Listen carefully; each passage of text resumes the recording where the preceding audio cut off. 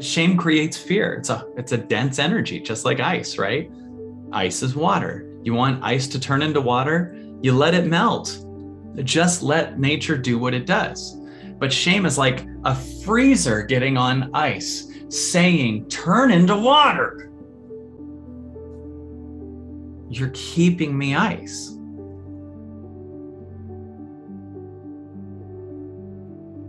I really had a wall of revelations this week. I was working with someone, I don't know, middle of the week. And she was talking to me about how she said, I'm trying to figure out the right way to present what her company was. And I said, how do you measure the wrong way? And I was usually going to go to the world of like, the wrong way is it's measured by it doesn't pay money, or it you don't get people to like you or whatever. And she said, no, it's that I could fail God. She said that the wrong way is that I could fail God. Before I even go into this, does anyone have that thought? Like I could upset God? And that's not only just I could fail God, like whatever that looks like, but that you're like, I didn't get my life out the exact right way. I'm going to disappoint God, right? I didn't get all my shit out. I didn't get my voice out. I didn't make enough change, whatever it is, right? And my instant answer to her was, oh, you have a God that can be disappointed in you. You have a God that can feel shame. You have a God that punishes you. You have a God that's angry.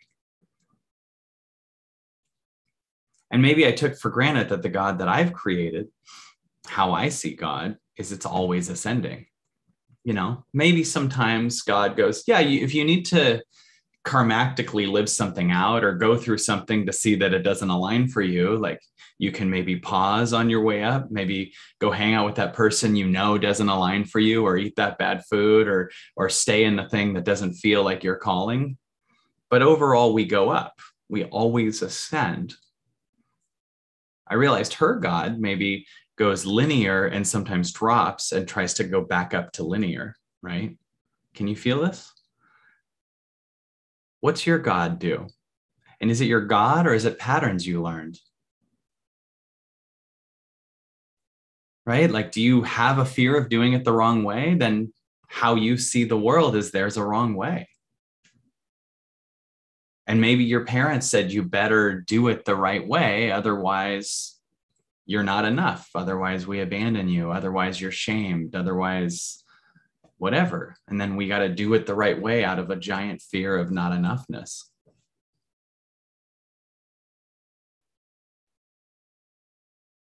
Let's just be with that for a second, because I'm going to really kind of talk about this, talk about shame. Shame doesn't work. If you want to change your behavior and you shame yourself, it doesn't change it. You just feel shamed. You just temporarily sit there under your own shame or someone else's shame. And maybe you'll temporarily change something quickly just to shut that shame up. But it has nothing to do with your heart's desire to change.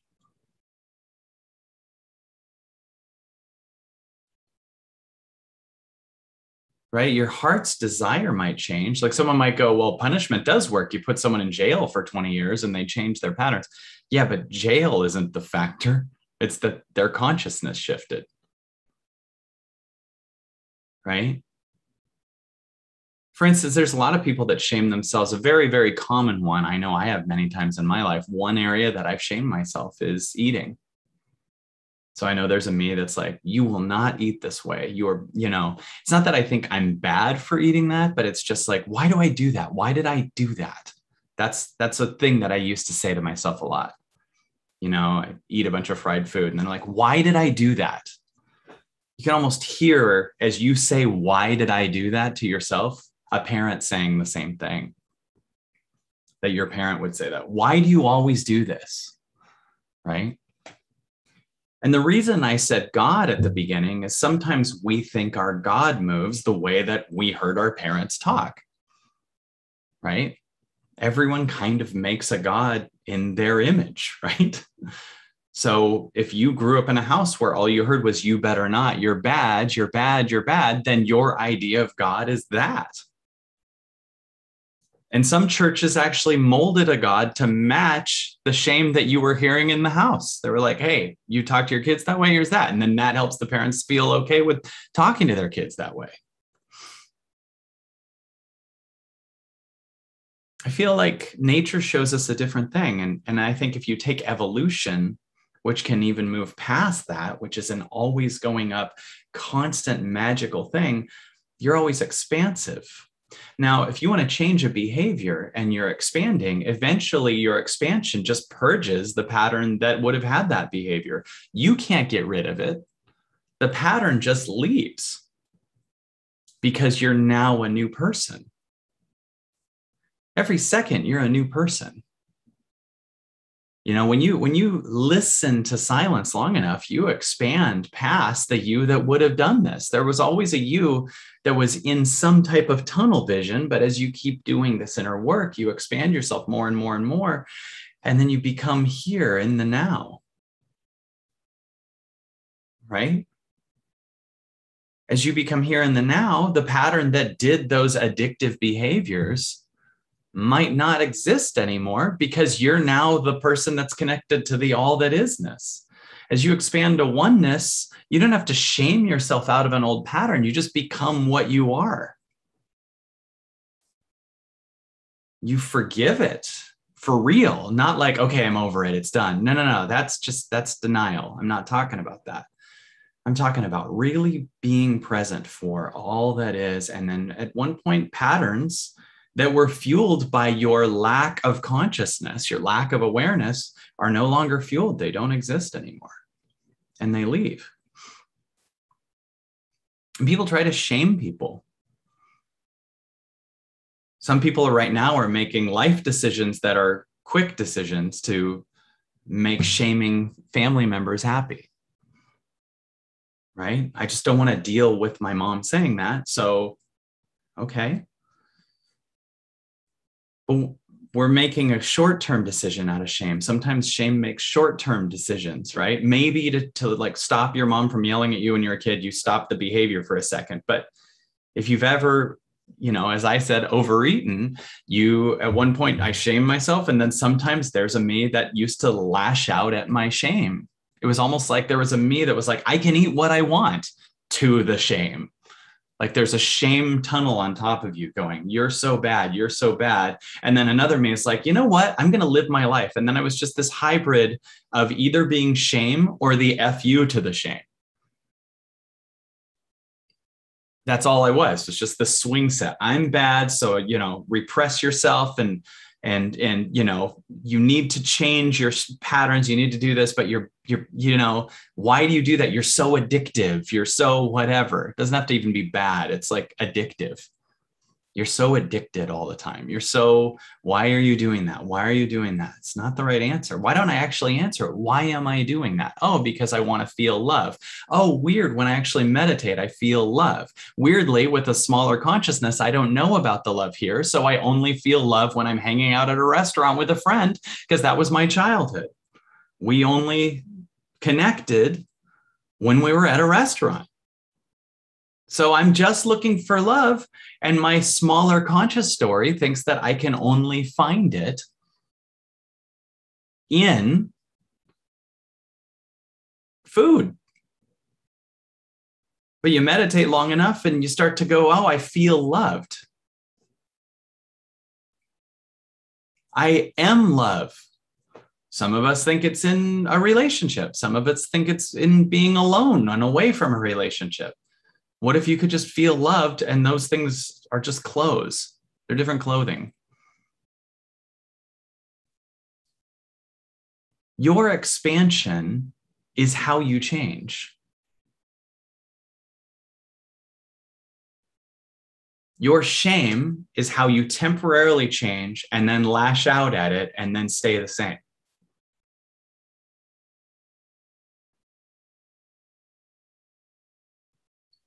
And don't shame yourself for shaming yourself. Like if you hear this, don't be like, why did I shame myself for so long? Because that's just the pattern trying to stay alive.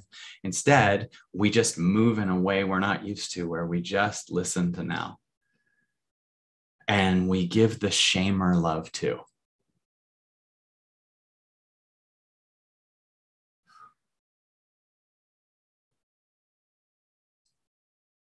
Because the shamer that we might have inherited from teachers or church or your parents or whatever,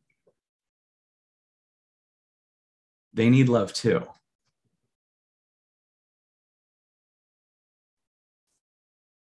The parents that you might have had that shamed the shit out of you need love too. But you can't go up to them and be like, you need love too. No, that's not, they don't want to talk about that. Shaming voices usually are very scared to talk about themselves, like their inner introspective self. They just shame the outside so no one looks at them. You're bad. You do this all the time. You're da-da-da. You're da-da-da. It's almost like if I preemptively start putting you down, then we don't have to look at how absolutely deplete of love I feel. How lost I am inside, how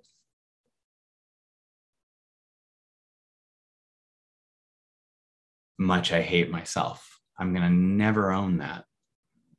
I'm going to look like I have all my shit together and make everyone around me feel bad, but I'm never going to just own that there's a wall, and under that wall is a me that is just terrified, has never looked at myself, has no idea how to, it would be death to the shamer to even get introspective or be open. I've now put myself in this point of no return where I can't even just go, hey, I'm lost. So I need to shame everyone into doing everything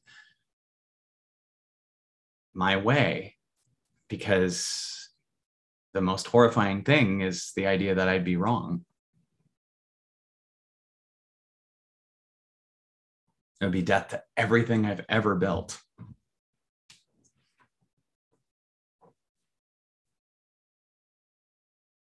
So if you have a shamer voice in you, you've probably picked it up, because you're not born with that. You learn that, right? But it's someone else's. And so Layla said it, can you set it down now? The answer is yes, but you can't egoically set it down. You have to become what you truly are. Right?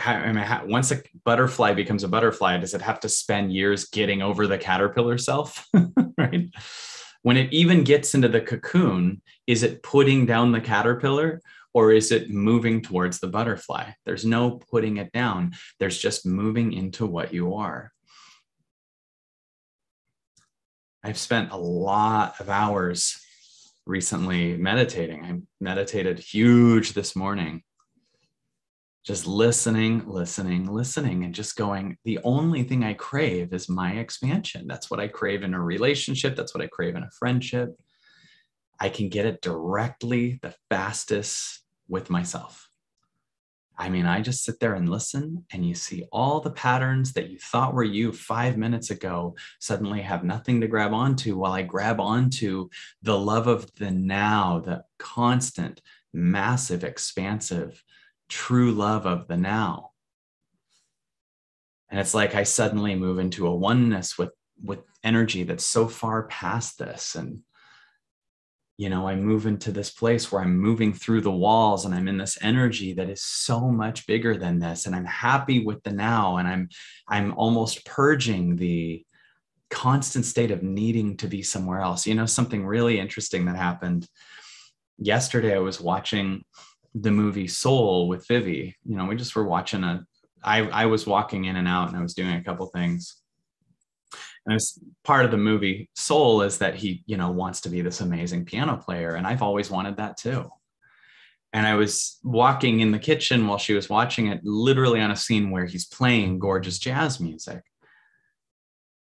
And I thought the old me would hear that music and be like, I want to learn that, and I want to do that. And the new me just goes, why don't I just hear it? Like, why don't I just cut out the middleman that needs to also learn all this shit and just appreciate the chord is being played? And I just started loving how beautiful it is and like losing the need to also do that, you know? So I don't have this guilt of untapped, I could also play like that. So what? I could also really bring to the world a me that sees the beauty of the world and goes, isn't this amazing? It's not only what you can do in this world, it's what is in this world. Like, why do I have to go through 5 years of, I don't want to. I've done the training that I want to do, and I do the training that I want to do. And I'd rather just hear and appreciate gorgeous chords on the piano than need to be the one that played those exact same chords. Why do I need to be that? And then it's just, can you feel the release there along with the appreciation, along with the moment? The moment, right? Like you can hear something and go, I want that. Now you missed it because you want to be the one that does it. You ever just see someone that's so beautiful and think, I want to date that person? Why don't you just appreciate them walking by? You ever smell a barbecue and go, I want to eat it? How about just appreciate the smell? Like, it's almost like when something amazing happens, it's like we shut it off and say, that's egoically got to be all me. It doesn't. That is me. The more I appreciate the now, the more I go, that piano did come through me. Maybe a different antenna played it, because all I am is the antenna. All the body is the antenna. All I am is the all that isness. The body is the antenna. I'm not the body. I'm the all that isness. The body is my perception mechanism. It's how I see it. And I'm seemingly changing it every day. The longer I meditate, the more I realize every amazing thing you've ever seen, just so you know, you did that. This whole thing is your dream. So you don't have to only look at a gorgeous piece of art and go, nothing matters until I do that kind of art. How about if that inspires you, you go paint, but paint that moment. Don't try to get somewhere else. Paint what's coming through you, sing what's coming through you, play what chords you do know, fine. But also, holy shit, to what is available out there. There's a musician I've talked about, Jacob Collier. I think he's one of the greatest musicians, if not the greatest that's ever existed. He's so amazing. And he's like 25 or something. Why do I need to be like him? Why don't I be Kyle? This Kyle is experiencing an awareness that says, holy shit, this is all us.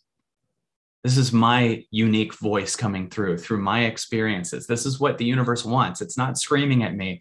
The universe isn't screaming at me. I need you to play like that. We already got that. The universe, if you look at the universe, like, I already did that. Why do you need to be that?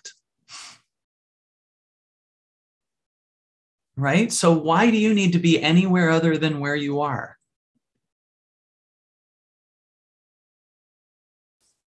And this is another reason why shame is so silly. You were supposed to do what you did to learn what you needed to learn to grow.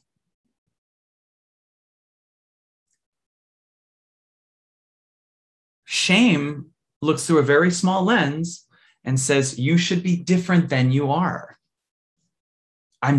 All shame is an argument with God.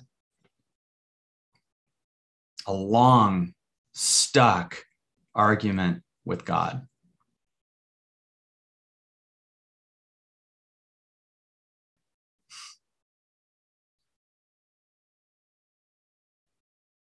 Can you just appreciate something without needing more from it? If you go to lunch with someone today that you've always had a crush on, can you just enjoy that you're having that moment with them and not be in constant strategy of how to get them to say yes to you? You know what I'm saying? Like, can you just be exactly where you are with all your skills that you're at and be okay with where you are? If God wants you to grow on those things, you just will. Right? But there's so much more to see. There's so much more here now to see. And the more you do this, the more you're not in constant fear about what the hell is coming up in the future. And I guarantee you, your consciousness is changing the future. Because you're moving to an uncontrollable, in a good way, frequency.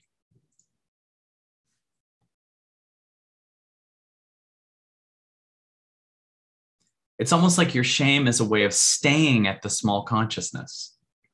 It's like, I'm scared to become the evolution of what I truly am, but I don't want to do that behavior anymore. So I'm going to both keep you the type of energy that would do it, but tell it better not. No. Good job with everything you've ever done. Expand. It's like keeping ice frozen while screaming ice, it should be water. You get what I'm saying? It's like you're keeping it frozen, screaming at ice, you should be water. Well, stop freezing me. Because shame creates fear. It's a dense energy, just like ice, right? Ice is water. You want ice to turn into water? You let it melt. Just let nature do what it does.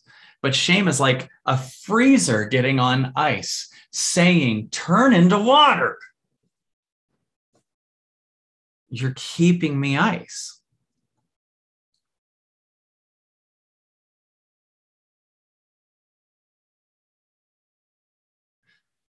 As you hold that space of the love that you are, you also become the possibility and the reminder for other people. You never have to tell anyone to do anything different. But you're holding space accidentally, without even trying to, for the them that exists on the other side of their frozen patterns. But you love them no matter what they do. So there's no judgment anymore. No one will change from you shaming them, right? And you won't change from you shaming you.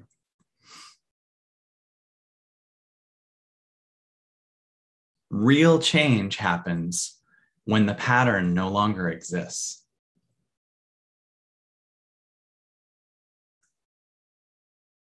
Most of the actions we've made that we don't like anyway came from being shamed in the first place.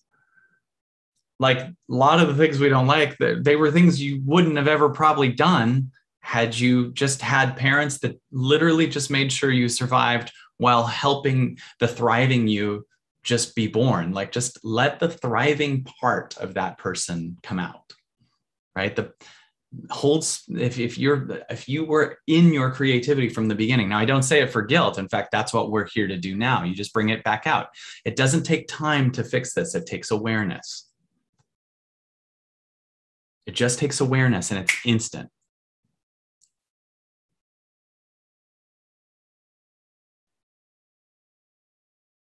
You feel that? Just takes awareness. That's why you never need to say to yourself sentences like, how long is this going to take? Or I thought I was over this already. You're still working in the time and effort frequency. Do you get what I mean by that? When you're trying to change something, you're like, how much longer does this take? I thought for sure this would be done. No. You're choosing to stay on the ice low frequency that includes time and effort. Switch to awareness. Awareness right now is the truth of what you are. This is awareness.